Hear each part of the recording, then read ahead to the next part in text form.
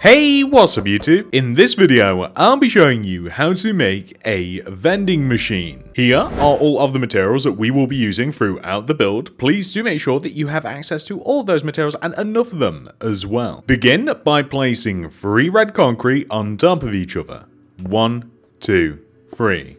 Place an upside down smooth quartz stairs left of the base red concrete. Now, you can either choose to replace the block underneath the stair using, say, light grey concrete or another contrast material, or you can leave it to blend in to your surroundings. Above where the stairs is, we have to delete the 2 blocks behind and replace them using bookshelves. In front of this, place regular old glass block.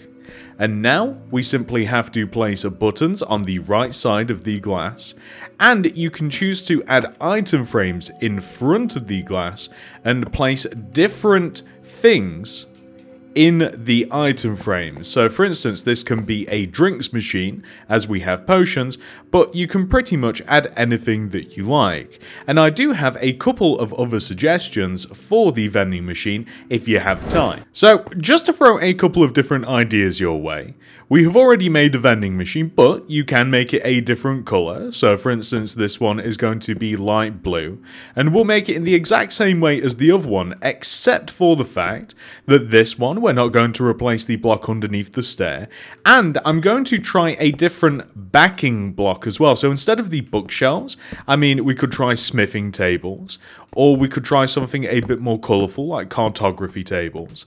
Maybe cartography tables aren't the best option perhaps, but what I'm saying is essentially just feel free to try different combinations, like any sort of block that has like pictures on it or some sort of texture I think will look pretty okay.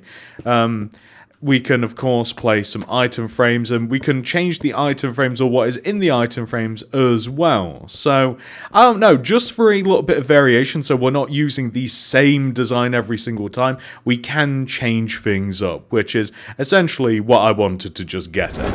And let's say that you're in a scenario where your vending machine has the top open, like the one behind me has, the cooked rabbit and fish vending machine, which is very commonly found in front of hospitals.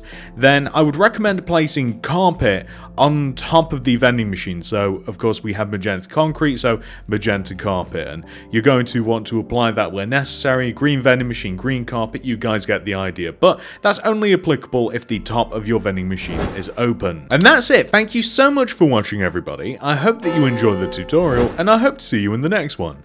Goodbye!